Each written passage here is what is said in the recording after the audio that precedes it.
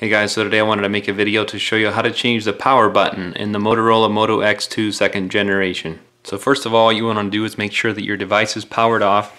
Then you want to take a SIM eject tool and remove the SIM card tray.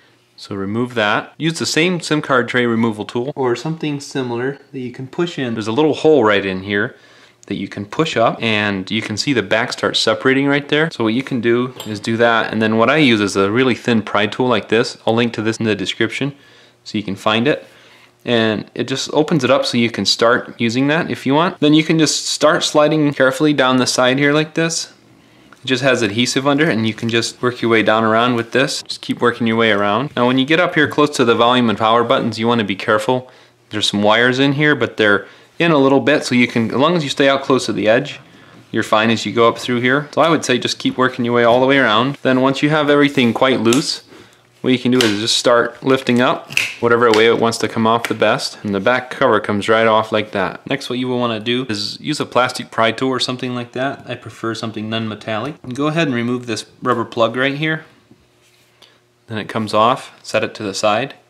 Then you want to disconnect the battery right here. Pry up on it carefully. Then we'll also want to remove this rubber plug right here. Then you want to just pry up on that connector right there. And you also want to use the tweezers or something.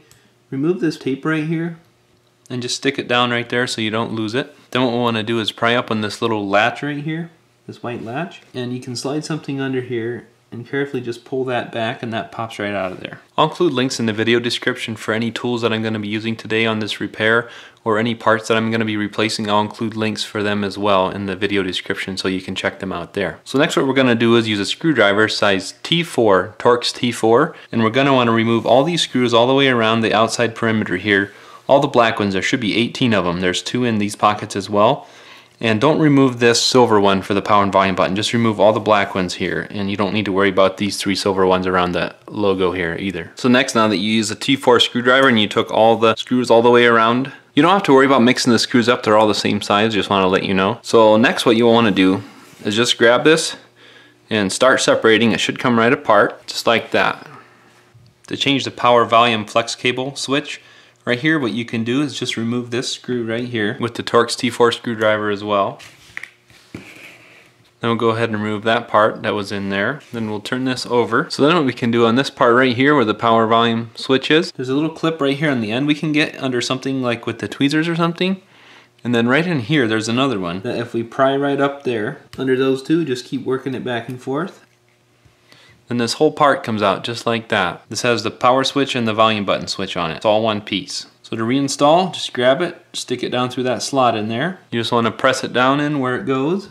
Make sure it's all the way down. And you're all set. If you need to change the buttons by any chance, you can do that while you have that piece out. Just push them out and push them back in. After replacing the power volume switch, make sure to set this part down in here. And go ahead and put your silver screw back in right there. Next we're going to grab this part.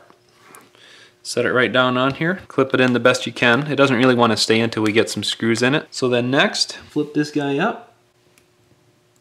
Push that in and close that. Make sure that those are all where they belong. Next we're going to go ahead and reconnect this connector down in there. Put the rubber plug in there. Then we'll go ahead and put this tape back on here. Let's reconnect the battery down in there. You can go ahead and put the battery plug back in there. Go ahead and put all the screws in all the way around. So to reinstall the back cover, what you can do, for the most part, you can reuse the adhesive that's on here if you take it off carefully. If you do need some for some reason, you can either get some actual adhesive, and I'll link to this where you can find it, or if you want to use like this double-sided adhesive, it's just like a 2mm double-sided. I'll link to this in the video description too where you can find it. So what you can do is just grab your back cover once you're all set, just set it down on here, make sure it lines up everywhere, and just press it down really well and it sticks right down. If you want to just give it a little heat with a heat gun or something, a hair dryer or something, just give it a little heat with that and you'll find that it'll stick right down better. Go ahead and put your SIM card tray back in. You'll be all set. Thanks for watching.